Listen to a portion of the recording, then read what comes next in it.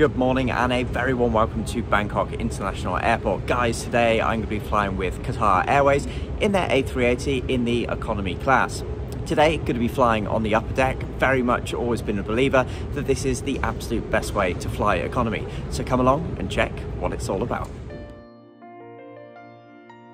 Well, as I'm sure you'll gather from the darkness outside, it was a brutally early start on that particular day. That said, arriving at Bangkok International Airport, the check-in experience with Qatar was incredibly seamless. They did have a number of different check-in lanes, so those with priority could go straight through into the business class check-in.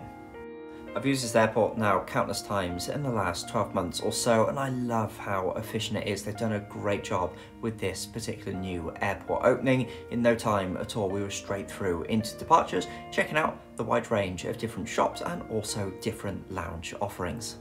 Now, although this is an economy review, I'm really fortunate to have top tier status with the One World Alliance, so that does afford access into any of the lounges regardless of travel class. Unfortunately, at Bangkok, the Cathay Pacific Lounge is still closed and the Qatar Lounge is only accessible to those holding a business class ticket. So for me, on that particular morning, it was access straight into the Gel Lounge.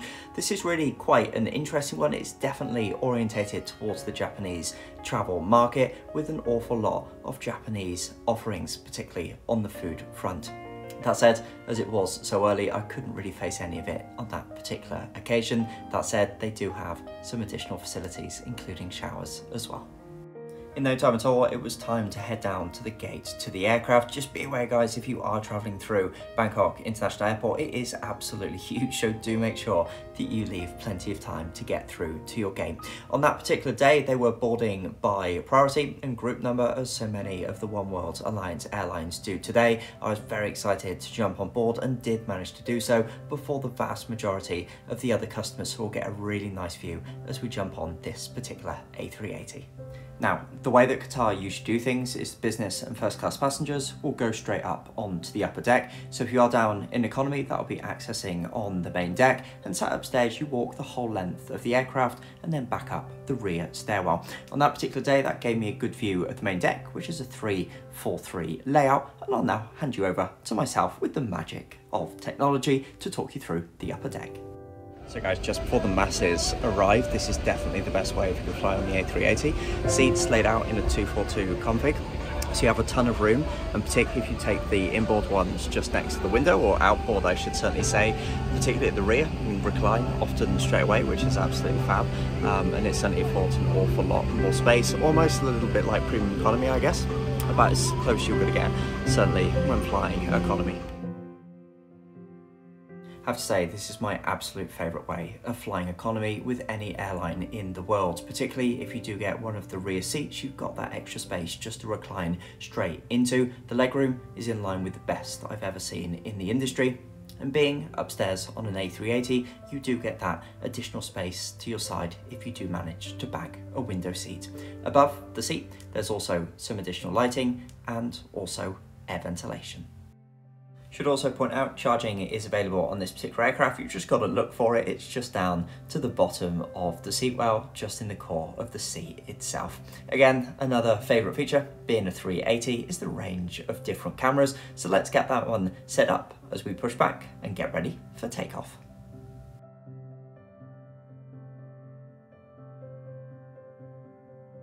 As mentioned a little bit earlier, I've really loved my travels through Bangkok International Airport so far this year. One of the reasons for that is it's one of the few places in the world that you can still see the Boeing 747-400 series. Unfortunately, in this particular regard, they're almost on the verge of retirement, just in long-term storage with Qatar Airways. I really hope that these can fly once more.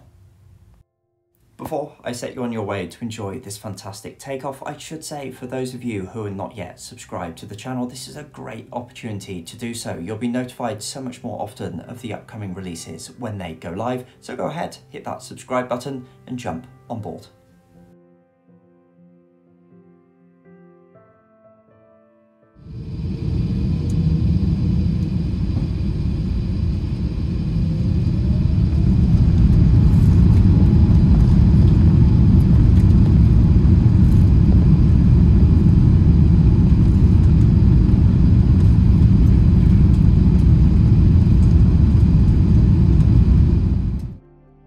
As ever, a very long takeoff roll with the Airbus A380. We were soon up, however, in the skies, departing Bangkok with some nice views back over the city as we departed.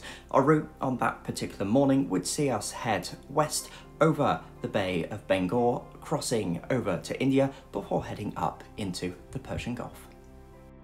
Touring the cabin, the bathrooms, as ever with Qatar Airways, were absolutely immaculate, and I should say, for an economy bathroom, very snazzy indeed. On the entertainment front, the headphones are about as good as really you can expect with economy class in this day and age.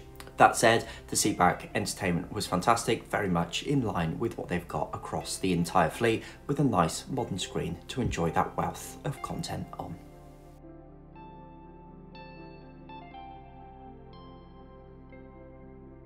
After a much needed few hours sleep, I did wake in time for the second meal service. On that particular flight, there was a couple of meal services. The main service was a breakfast and then a lighter snack before landing, which we'll check in on in just a moment. I'm seeing this more and more in this day and age in economy class, with flights around 7 hours or so long, with a main service and then a lighter snack shortly before landing.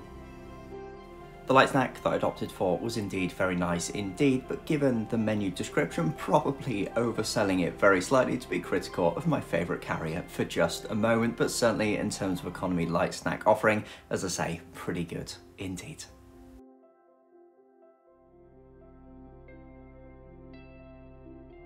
Wi-Fi was additionally available on board as ever across a range of different packages.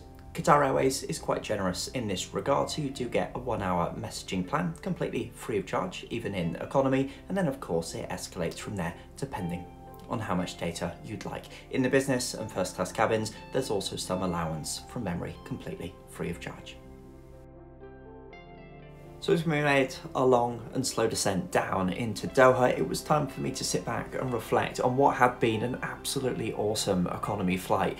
From all of my flights over the years, I have to say this was probably the best economy flight I'd ever taken. It was something far more akin and almost equivalent to premium economy. The Qatar chief often says they'll never look at premium economy because their economy is just so good. And particularly if you can get on the upper deck of the A380, this really is as close to premium economy as it gets. Anyway, hope you found this video useful. Stay tuned to the channel for lots more coming up soon, and I will see you in the next one.